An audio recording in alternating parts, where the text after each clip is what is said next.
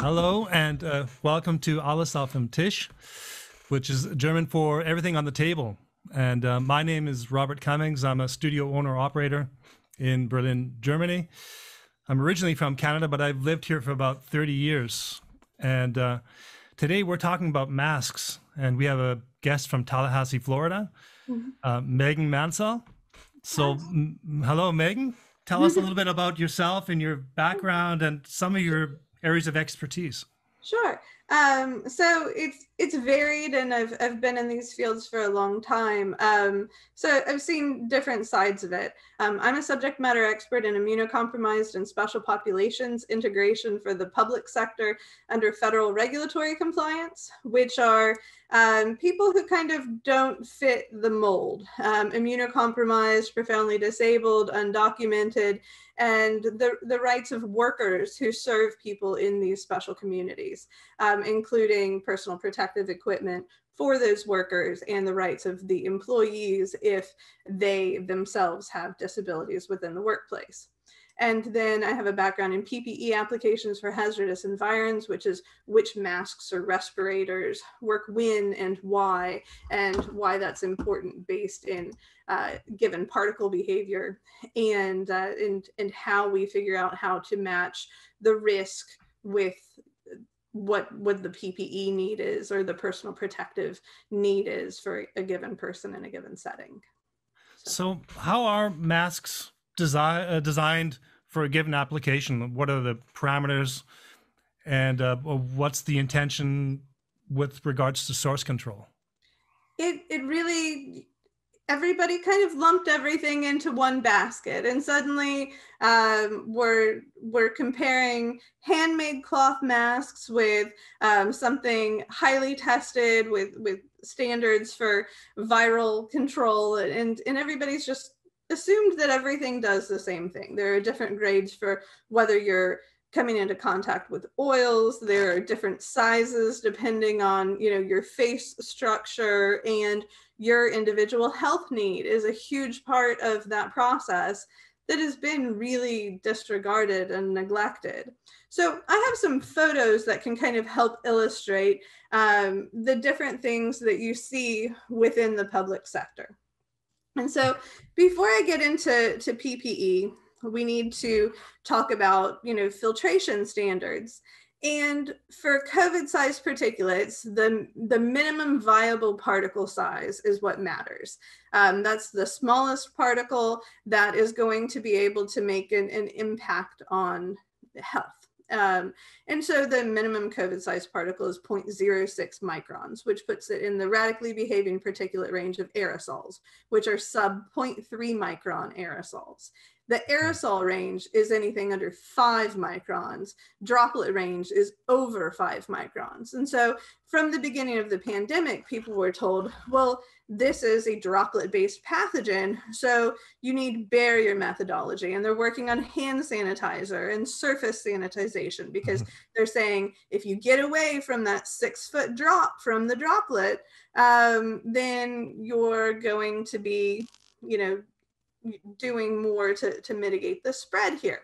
And then about 10 months ago, all of the regulatory agencies kind of finally said, no, this is primarily an airborne pathogen with airborne spread. And so the difference there is airborne mitigation looks entirely different than droplet mitigation, but we never changed our mitigation measures and we never changed our PPE. We never reconsidered test site environments and the PPE being misused at test site environments. So one of the things I'll start with are cloth masks, and cloth masks are unregulated apparatuses that, so you don't know one to the next of which one would have a more of a fit. And fit and leakage is really important with PPE and aerosols because 3.2% leakage equates to 100% inefficacy. And something has to be considered 90% effective to be considered mitigating by the CDC standards of mitigating apparatuses. And so what you see here is not only the cloth masks, But what I want you to see here is right in front of the cloth mask. So you see the exhale plume getting through. This is not Tyndall lighting used. So that means what you see with the naked eye begins at 50 microns. And what you see here is certainly not 0.06 micron radically behaving particulate. So what you're actually seeing coming out in these pictures is droplet being forced through a membrane. This is a surgical mask plume. And again, going right through the mask. And the more fitted an apparatus, you start to get into the path of least resistance. And that's why it's important to note that cloth masks are fully unregulated, because you don't know, is the matter going through it or is it going straight out the sides? Now imagine if this guy is sitting next to you on an airplane, this is going right in your face. Yeah. And so this is the exhale plume taking the path of least resistance. It's going up through the nose bridge and out both sides. And so if there's two of us wearing this kind of mask, we're just blowing this right in each other's faces, which is not a good way to try to mitigate exposure to an airborne pathogen. Yeah. This is a test site administrator wearing a valved N95 respirator. And you can see this focused plume of particulates coming out of here. And what happens here, and what's an important part to talk about aerosol behavior here, is that you get into fluid dynamics and aerosol dynamics here. It's a good comparison to think of water in your garden hose when you just turn it on and it's just kind of trickling out. If you put your thumb over the end of it, you're going to increase the trajectory of the matter being emitted. And you're also going to keep that matter concentrated together as you have increased the trajectory. And when you have a membrane that it's going through, like on a mister setting, you have where you can take the larger droplet and force filter it into forced aerosolization of droplet through a membrane, just like you take larger water droplet and then you have this fine mist all of a sudden. You're changing the behavior of different particulates. Now, 90% of your respiratory emissions are sub 0.3 micron, sub 3 micron aerosols. And so when you have that much matter being emitted, not blocked by this at all, things like this really matter. This is an unvented N95. And you still see everything getting out. And these are designed to protect the wearer and also must be fit tested. And medical consent and medical clearance are also the part of the process with any fit tested apparatus. Medical consent is an important part of that conversation, because an apparatus that is fitted enough to mitigate aerosols also decreases oxygen after extended periods of wear. And so if you work in an environment where you're having to wear a respirator for extended periods of time, you, after your fit test assessment, generally would be moved up into a higher grade respirator that has a filtered air line to accommodate oxygen loss for extended wear. And so it's also important to say, when you're pulling in on this apparatus that you're wearing all day long, you're also pulling in other matter. So if you're wearing them into a restroom, you're picking up matter from flush plumes. And if you're dropping them or setting them on surfaces, the area right in front of your mouth and nose is a very moist, porous environment in a mask, which is prime for biological amplification, which is creating more of that nastiness. But I had said that minimum infective dose was a pretty important thing to get into in regards to PPE. Because what matters when you look at this, what matters when you look at this administrator putting this plume right in your car window, is that COVID is a very low minimum infective dose pathogen. And so the current understanding is that you emit 100,000 COVID-sized virions in 1 minute. And so in 1 minute, you breathe on average 16 to 20 times. So going with the larger number of 20.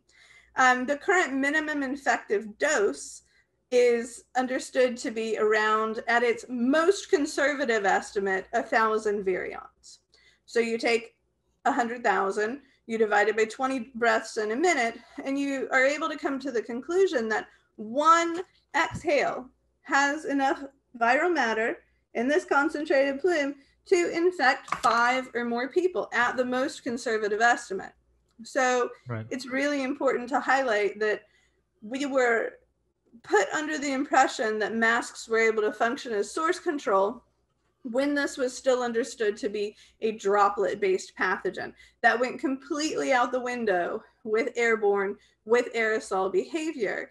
And so people are wearing these thinking that they're keeping others safe, that they can go about their business even though they're not feeling well. But aerosols remain aloft for hours, even days in enclosed spaces. So if you were to go up a 20-story building and you just get in at the bottom and you light up a cigarette. Yep. And you just smoke as you go up, and you have smoke accumulating around you in the elevator. When you get off on the 20th floor, some of that'll billow out behind you. But if it's not a well-ventilated space, some will stay behind. Think of how long it would take to go up in the elevator. Okay, were you in there 2 minutes? Were you in there 3 minutes? Is that 100,000 virions? Is that 200,000 virions that you're emitting into respiratory range within an enclosed space that's not going to settle? You can leave enough matter behind to infect other people in a space like that and have 0 people present for transmission. So we have people with a gross misunderstanding of things being able to be used interchangeably when that's something that desperately needs to be corrected. And then you need to get into kind of a self-evaluation. How do you feel? I feel like most people have already assessed their own level of risk. I don't think people are really running around like chickens with their heads cut off. Do you or someone you're in direct contact with consider themselves newly, since the beginning of COVID or previously, but having acknowledged it then, you probably behaved differently then. Do you consider yourself to be immunocompromised?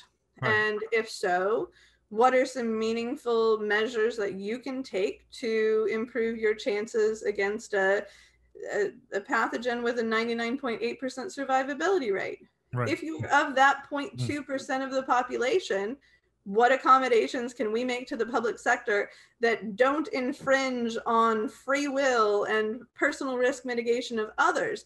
What can we do that will keep you as a transmissible individual from putting this directly in someone else's face? And it's largely behavioral controls. It's largely identification. And it's starting to use logic in application of places like adult care facilities and nursing homes, where you can use testing strategically before accessing those populations for shift work or visitors. After you're able to do a sweep through the facility or an absolute quarantine of a facility of 8 to 14 days, which is the current onset period. And I'm not recommending that for everybody, just for protected, isolated populations. Then you can do checkpoint testing before shift work. It doesn't work for a new resident because they could have been exposed and they just might not have onset of symptoms yet. And once you're in a contained space, we've been able to show that you can infect multiple people very quickly once you are transmissible with this. So making sure that you're not before accessing populations in New York, the nursing home disaster that we've seen, where transmissible individuals were put in incredibly vulnerable populations. I'm not really sure what anybody else thought would have happened there. And those are already facilities that have really high It's the nosocomial atmospheres have really high atmospheric viral load anyway, because you have a lot of elderly people are kind of never well. They're always kind of coughing around. So you may not consider this a symptom. You may just consider this, oh, well, Bob's just hacking up a lung again or something. We do have people like that. So it's not as much of a red flag when those people are coughing. But on a slightly related issue, what about schools and children? Should they be wearing masks? No, because child-sized masks are completely unregulated. There are no efficacy standards for child-sized masks, and there's so much to go on about children. But tooth, tongue, and lip placement is a requirement for linguistic onset and development. They have to be able to see faces, to be able to read social cues and emulate caregiver social cues.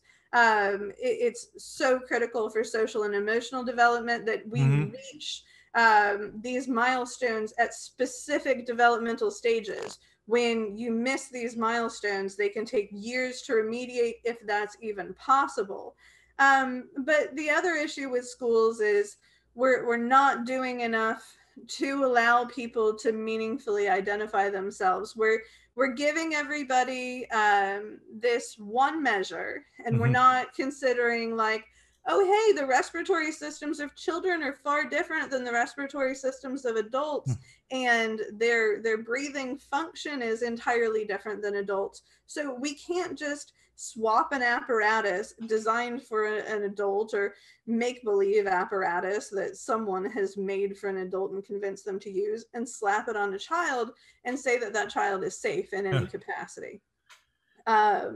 And so what really works with medically vulnerable children is identification and controls, engineering controls on HVAC systems, and what can you do to increase airflow, and what can you do to decrease the number of times that that child is going to come into contact with mixed populations.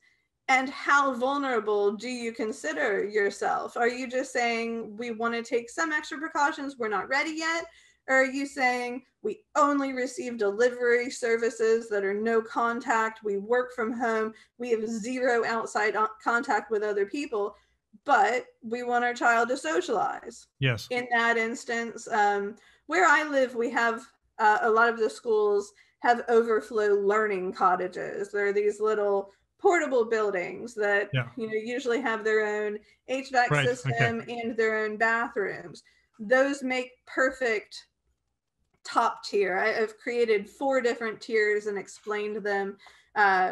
Could we use like the peanut analogy that you have? Peanut allergy. So there's 2 different ways that we can look at a school setting when we have a child with a severe peanut allergy.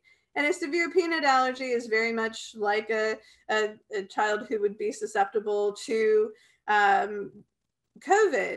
Because of the low minimum infective dose, it takes very little exposure to peanut for a child to have a severe reaction.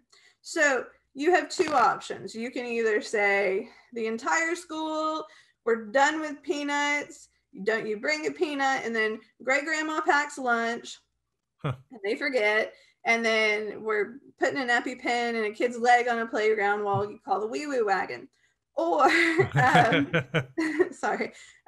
or you say we have a 3rd grader who has a severe allergy to peanuts. Can you wash your hands, brush your teeth, and change your shirt before coming to school, and just please never pack it in lunch? It's not just that you can't ever have this ever again, just you in this class, can you commit to this? And the incident rate is far lower when we have that buy-in ahead of time, where we have people committing to help this one particular child, and we gave them a choice in the matter, and that gave them their own intrinsic responsibility, that they're going to remember more than just like, oh, my kid, that's like all my kid likes to eat or something. There are kids out there who we can be safe, we can be accommodating in a reasonable manner for that one child, without it having to be the control of everybody else.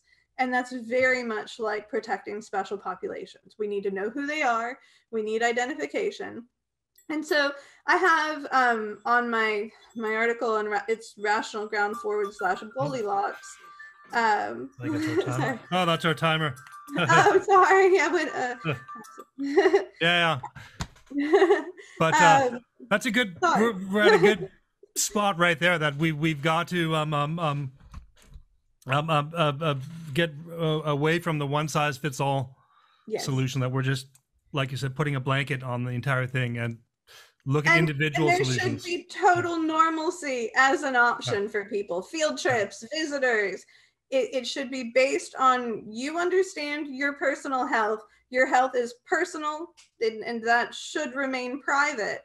But we can do things to better accommodate even the most immunosusceptible person, as long as they're the ones taking the responsibility for their own personal protection. Just like PPE is only going to protect the wearer when it's a high-grade respirator appropriately fitted to the person wearing it and matched to the given particle size. So. Exactly. And maybe we could leave the viewers with some addresses where they could find out more about what you've written. Sure. And I have 2 articles in particular up on rationalground.com. One is called Goldilocks and the 4 tiers of, just rationalground.com /Goldilocks. And the other one is called Masks Are Not Source Control, also on Rational Ground. And then I'm on Twitter at Mamasaurus Meg. I'm a zero inbox kind of girl. So if you reach out, if you have questions and message me, I will get back to you. Because I think that's an important part of this, and engaging with people. It's not worth just shouting to the abyss. And so, and then, Well, I'm really glad we had this chance to have this this meeting and discussion, and give an introduction to some of the ideas that you've been working on. I just think it helps if we're incredibly specific with people when it comes to things, that if we don't give them too much information or we give them the wrong information, it could kill them. So, not a bad thing to be specific about. There's been a lack of specificity, right? We haven't been looking at the problem specifically. We've been, No, we've been generalizing. We've been making it emotional. Look at it as a particle. It removes all emotion when you just see it as a particle being filtered. So excellent. And with that note, I think we'll wrap it up, and look forward to hearing more from you. Thank you. Thank you, Megan. All right. Thank you. Yeah. Bye-bye. Bye-bye. Bye-bye.